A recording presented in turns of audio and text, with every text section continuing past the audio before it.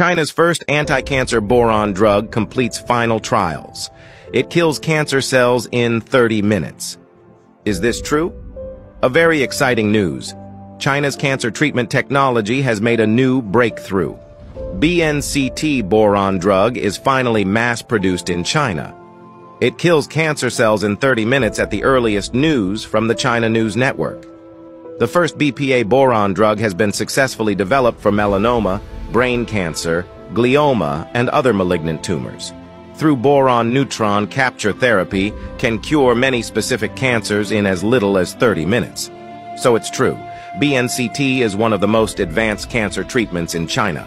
Destroying cancer cells through atomic nuclear reaction inside tumor cells, it's based on the principle of injecting a non-toxic and harmless boron-containing drug into the patient.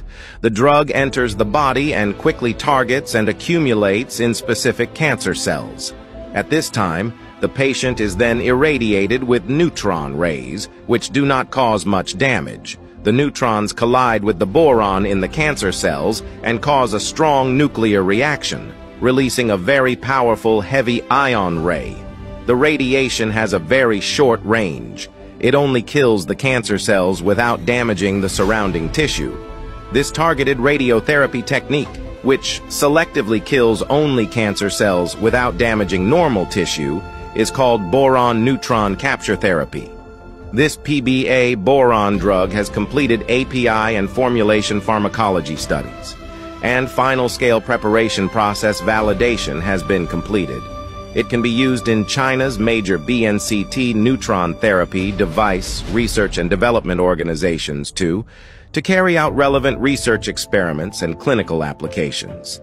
This is the result of China's increased support for innovative drug development over the years. It will free tumor patients from the pain of the disease. Cancer can be solved. So can the problem of aging be solved? In fact, in the past 20 years, scientists have made a breakthrough in analyzing the human genome. They first discovered the longevity gene that controls aging. Then they discovered that NAD+, the substance that activates the longevity gene and inhibits aging in mammals, is present in human cells. The amount of NAD+ in the human body decreases with age. So if you want to stay young can be achieved by increasing the level of NAD+ in the body. Currently there are 8 Nobel Prize winners who openly support the anti-aging theory of NAD+. However, NAD+ is a large molecule, cannot be directly supplemented.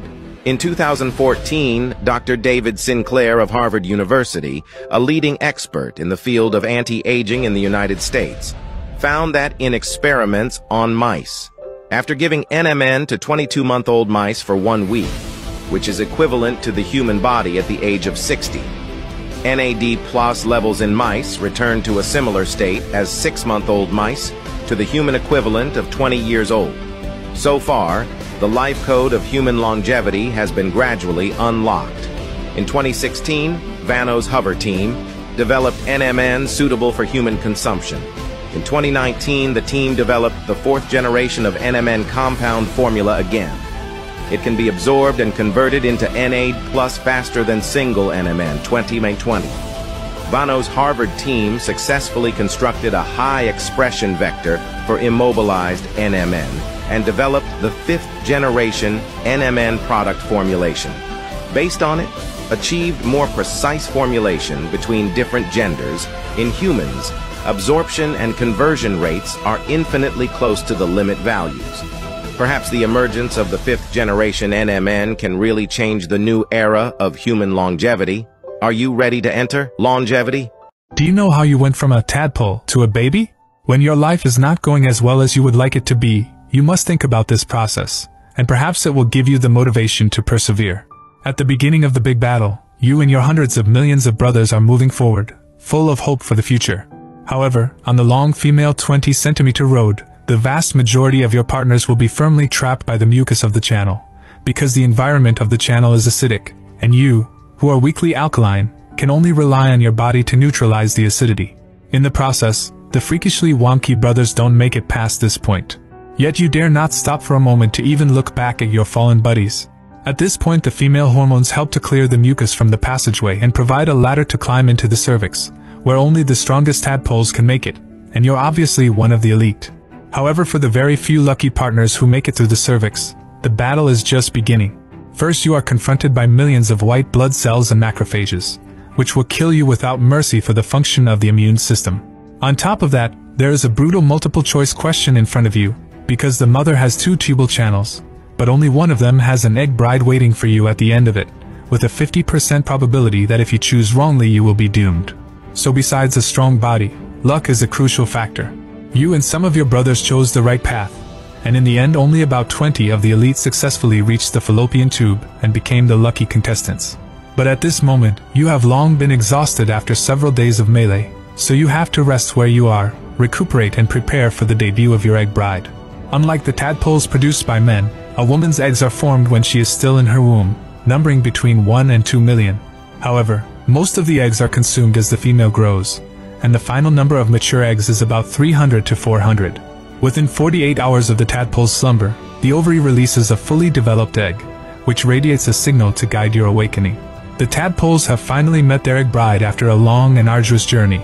But don't get too excited, as there are up to 20 of the elite competing with you, and it's not clear who will be able to combine with the egg in the end. At this moment you start the last 100 meters sprint, make every effort to the egg bride forward, and finally you are the first, carrying a unique chromosome, penetrate the protective membrane of the egg successfully combined with the egg. However, at the moment of your entry, the egg senses the tadpole's power and immediately releases a signal. The egg's protective membrane will become incredibly hard, and the tadpole that rushes up behind you will no longer be able to enter, and will only be able to choke on it. Although you have successfully entered the egg, the real challenge of turning it into a baby has just begun. In the fertilized egg from the fallopian tube to the warmth of the uterus in the process has begun in the division, 1 into 2, 2 into 4, 4 into 8. However, in this process, the probability of success is only 30%. At any time the division may fail as well as the risk of ectopic pregnancy.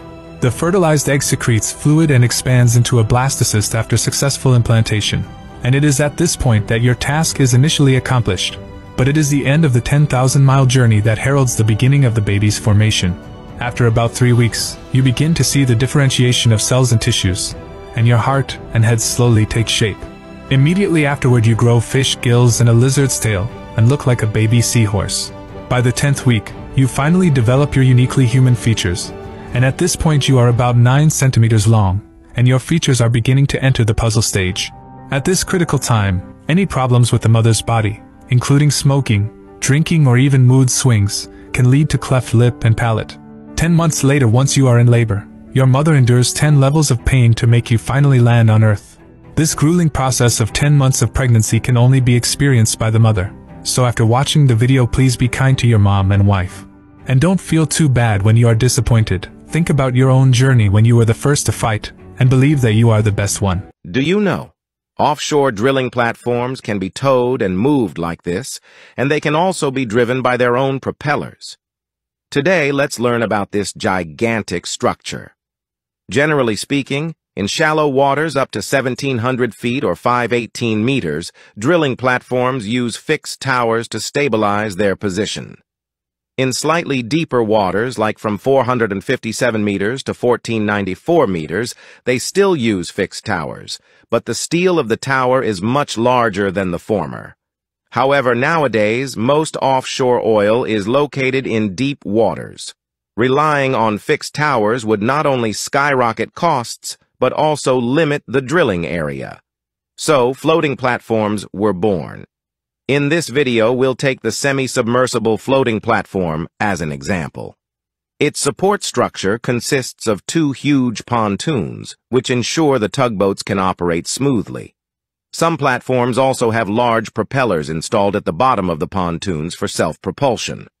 The pontoons have 4 massive anchors, anchoring the platform in the designated area. Once everything is ready, the pontoons submerge slightly, becoming submerged by seawater. This ensures that the platform's center of gravity is in a reasonable position. We can compare the stability of the platforms in huge waves before and after submersion. Now, let's look at the general structure of the drilling platform. This is the crane tower, used for lifting or lowering drill columns. These 3 are cranes, for transporting large materials. This is the living area where the platform workers and officers reside. This is the helicopter pad for incoming and outgoing helicopters. This is the lifeboat, which you all know its use. This is the storage tank, used for storing fuel, drinking water, or other liquids. This is the flare stack, used for burning flammable gas. Crude oil generally contains flammable gas, and this gas must be separated. It is usually sent to this flare stack for combustion, ensuring the platform's safety. Now let's see how it drills for oil. The drill bit is lowered by the crane, then slowly enters this casing. Like this. When it reaches the seabed, the drill starts working downwards. During this process, high-pressure water is pumped in, and the mud and rock fragments drilled out are removed from the casing. When they reach a certain depth, the casing stops descending. But the drill inside continues to drill down. Then the drill is retracted and replaced with a slightly smaller casing. At this point, cement and mud are pumped inside, separated by a divider. The divider, acting like a piston, moves downward, pushing the cement outside the casing until the entire channel is filled with cement, fixing the casing in place. The purpose of the mud on top is simple: to prevent the high pressure outside from squeezing the casing. The mud inside the casing provides support. As it drills deeper, the process is repeated, and the diameter of the casing becomes smaller and smaller. When it reaches the oil layer, another crucial equipment is installed at the top of the well: the blowout preventer. The pressure of the oil pumped from the oil layer is often very high. Without the blowout preventer, the entire platform could face catastrophic accidents. About this, you can watch a movie called The North Sea, which describes this process and the resulting destruction of the drilling platform due to an accident.